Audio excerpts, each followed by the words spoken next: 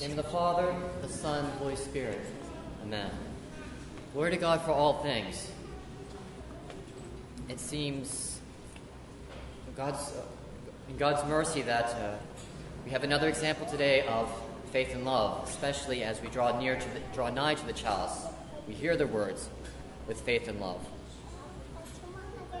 But today, with faith and as we talk about faith and love, in the example of both the Holy Apostle Peter, as he stepped out of the ship to approach our Lord, and also the Holy Glorious Prophet Elijah. There's something that we should pay especially close attention to, especially in this day and age. With the Holy Glorious Prophet Elijah, when he was in the cave,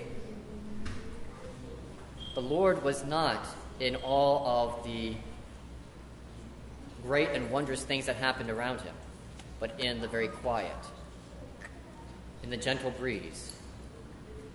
Of course, we know that our Lord can do all things, but this is where he wanted to make his presence known, was in the gentle breeze, in the quiet, in the stillness, in the peace. And so, turning to Holy Apostle Peter, and when he was asked to come and approach our Lord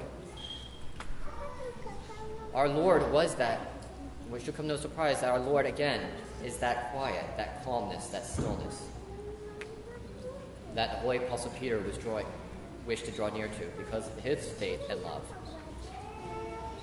And for a few moments, the Holy Apostle was able to approach our Lord, not distracted by the wind and the waves. But as soon as he focused his attention, as soon as his attention was drawn to those things around him, to the turbulence,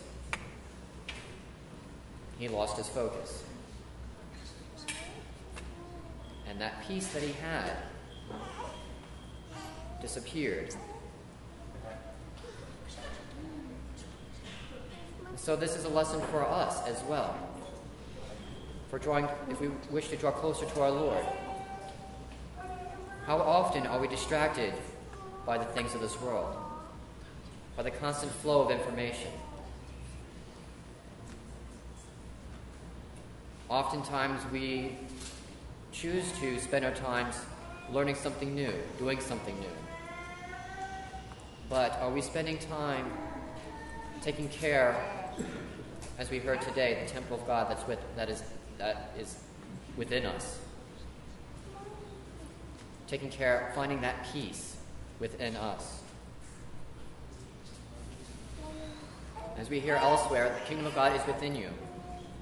And if we wish to tend to that, if we wish to develop that, part of that is developing that peace, that inner peace, and not being distracted by the cares of this world.